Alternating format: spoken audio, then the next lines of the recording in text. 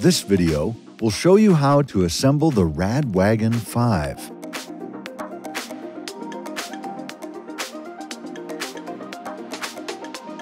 Photograph all 4 sides of the box and the label with the serial numbers. Make note of any damage to the box and keep these photos for your records.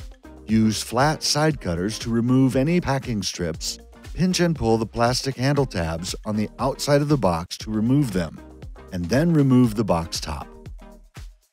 Locate the owner's manual and quick reference card. Keep these nearby for reference during the assembly. Locate the accessory box that contains the keys, charger, headlight, pedals, bicycle grease, and the assembly toolkit. The assembly toolkit contains a variety of tools to help with assembly, but don't worry if you end up not using some of the tools. You will also need a pair of flat side cutters, a pedal wrench, a bike floor pump with a Schrader valve and pressure gauge, and a torque wrench with a set of Allen bits and a crowfoot bit. Cut the zip ties securing the front wheel and fender to the frame, and set the wheel and fender aside for later. Remove the rest of the packaging, including the bottom tray, and recycle according to local rules, or save the packaging if you might need to ship your bike in the future. Extend the center kickstand for stability during the assembly.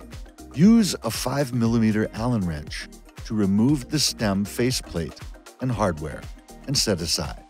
Orient the front fork so that the brake caliper is on the non-drive side of the bike. The drive side is the side of the bike with the chain. If necessary, rotate the stem and front fork and make sure the cables are not twisted around the head tube. Hold the handlebar up on the stem with the brake levers facing forward and the throttle on the rider's right side. Trace the brake cable on the rider's left side to ensure it runs straight down. Center the handlebar on the stem. Install the 4 bolts by hand and use the Allen wrench to tighten part way in an X pattern until the handlebar is just tight enough that you can adjust its angle. Adjust the handlebar so it is roughly parallel with the front fork. Ensure the gap between the faceplate and the stem is evenly spaced and the bolts are tightened evenly. Use a torque wrench to torque all 4 bolts in an X pattern to the value listed in your owner's manual. Begin the front wheel installation by removing the protective plates from both sides of the front wheel. The front wheel hub has black end caps on both sides of the hub that align with the indented slots on the inside of the fork. If either of these end caps have come off during shipping, reinstall them on the hub to ensure a secure fit during assembly.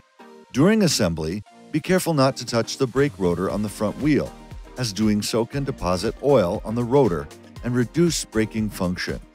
Remove the fork protector plate and recycle according to local rules. Use a 6mm Allen wrench to turn the through axle bolt in a counterclockwise motion to unthread from the fork and fork protector plate, and then fully remove the through axle and set aside for now. Remove the hydraulic brake pad spacer from the brake caliper on the front wheel. Once you've removed it, do not squeeze the front brake lever until the wheel is fully installed. Carefully lower the fork onto the front wheel. Guide the fork arms onto the wheel so that the hub fully enters the indented slots on the inside of the fork arms. Pay attention to the brake rotor. It needs to slide between the brake pads evenly. Insert the through axle through the brake side of the fork and wheel, and push all the way until you can thread by hand into the other side of the fork. Use the Allen wrench to slowly turn in a clockwise motion to fully thread into the fork until secure. Use a torque wrench to torque the through axle to the value listed in your owner's manual. Test the front wheel installation using these tests. First, with a friend holding the front of the bike up, spin the front wheel to ensure it has no wobble or looseness. Second, while straddling the bike with hands on the handlebars, squeeze the front brake lever with your left hand. Rock the bike forward and backward. Ensure the front brake prevents the front wheel from spinning and that there's no play or wiggle in the wheel, handlebar, or front fork. Any sign of play or wiggle is a sign that you may not have properly secured the front wheel. and that you should repeat the installation process. Locate the headlight and front fender for installation. Use a 10mm wrench and a 5mm Allen wrench to remove the headlight mounting hardware from the fork bridge. Pass the fender from the back of the wheel forward under the fork bridge and position the mounting bracket in front of the mounting point on the fork.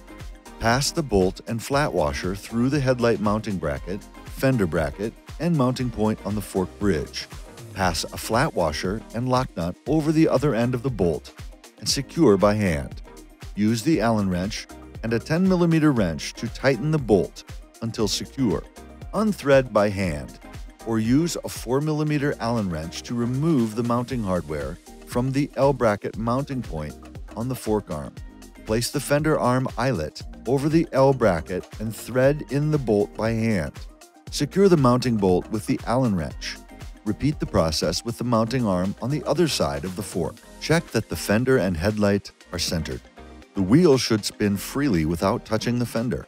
Use a torque wrench to torque the fender mounting bolts to the values listed in your owner's manual. Adjust the headlight angle slightly downward so that it will illuminate the road ahead without blinding oncoming traffic.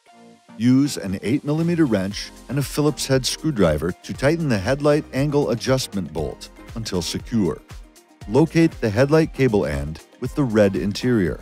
Line up the internal notch and pins and the external arrows on the headlight connectors and push together without twisting. Find the pedals and identify which is the right and left pedal by the sticker on the pedal or the markings on the pedal axle. Apply a pea-size amount of bicycle grease to the threaded portion of each pedal axle. The right pedal has a smooth axle and threads onto the drivetrain side of the bike. Carefully thread the right pedal by hand onto the right crank by turning clockwise toward the front of the bike. Be careful not to cross-thread or damage the threads. The left pedal has grooves on the axle and threads onto the left side of the bike. Carefully thread the left pedal by hand onto the left crank by turning counterclockwise, also toward the front of the bike. Once the pedals are fully threaded onto the cranks, use the torque wrench with a crowfoot bit to tighten to the value listed in your owner's manual. Wipe off any excess grease. Next, we'll inflate the tires. Check that the tire beads and tires are damage-free and evenly seated around the rims. For more information about seating tires and tubes, refer to your owner's manual. Use a floor pump with a Schrader valve and pressure gauge to inflate each tire to the recommended PSI indicated on the tire sidewall. Do not overinflate or underinflate tires. Open the bottom seat post quick-release lever and remove the telescoping seat post. Adjust the clamp so it's centered over the notch on the seat tube. Apply a small amount of grease to the seat post and install the seat post. Be sure the minimum insertion marking is completely inside the seat tube. Adjust the seat post up or down to a comfortable height, and then close the lever fully. To add more height to the seat post, open the top quick-release lever and extend the top portion of the seat post as needed. With the lever open, tighten the thumb nut on the clamp until you feel resistance at the lever. Ensure the seat is pointing forwards and close the lever to secure the seat post. There should be enough resistance to leave an imprint in your hand. The seat post should not move once the lever is closed. Perform a handlebar twist test by standing at the front of the bike and bracing the front wheel between your feet and lower legs. Hold both handlebar grips and push forward with one hand while pulling back with the other hand. Push and pull with about 20 pounds of force with each hand. Check that the handlebar doesn't move out of alignment with the wheel. Then switch hands so the opposite hands are pushing and pulling with about 20 pounds of force.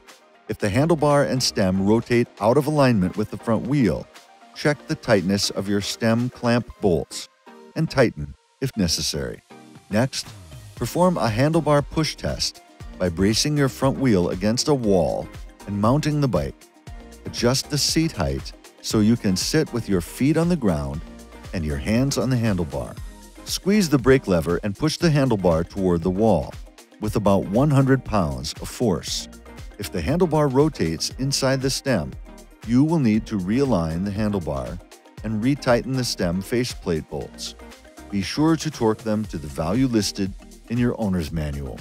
Check the bike's chain alignment by standing on the right side of the bike and rotating the right pedal and crank toward the back of the bike, as if you were pedaling backwards. Verify the chain moves through the drivetrain smoothly. Check the bash guard position so that it does not touch or interfere with the operation of the derailleur. If it does, gently pull the bash guard away from the derailleur. Press the power button on the remote to power on the bike. Once the e-bike powers up and the color display is on, there are some things you might want to configure before your first ride. Hold the menu button down on the remote to enter the menu options screen. These include display options and motor class settings. Press the down button to navigate to the class menu, where you can switch between motor class settings. Press the menu button to confirm your selection and then return to the menu options. Your selection will default the next time your bike is powered on. Refer to your owner's manual or visit the RadPower Bikes Help Center to learn more about the different motor class settings available on your e-bike. Navigate to the Range menu and switch between displaying the remaining battery range estimate or remaining mileage range estimate. Before riding, check that all hardware on the bike is torqued to the values listed in the owner's manual. Refer to the owner's manual for instructions on how to adjust components on the bike for comfort and safety.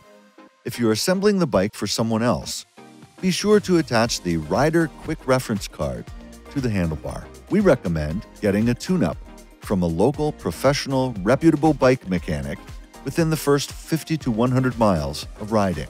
Follow the maintenance schedule in your owner's manual. Work through the safety checklist in the owner's manual and test the bike fully before riding. Never let anyone operate this bike unless they are at least 16 years old and have read the operating instructions detailed in the owner's manual. The age requirement for e-bikes may be older than 16 in your area.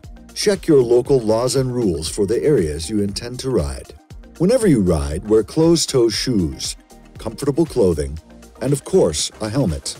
Make sure you can be seen by others on the road by wearing bright and reflective clothing, and ensuring your headlight and taillight are always on and visible to others. E-bike disc brakes may wear out faster than would be the case for non-motorized bicycles, requiring more service. Make sure to inspect brake components before every ride, and follow the maintenance intervals listed in your owner's manual. Like all vehicles, e-bikes need to be checked regularly to ensure nothing will jeopardize your safety or the safety of those around you. Follow all safety instructions and checklists in the owner's manual. The latest update to the owner's manual for your rad bike is always available on our website at radpowerbikes.com/help. Make it a habit to thoroughly check your bike before every ride. Reach out to our product support team if you have any questions. And ride rad.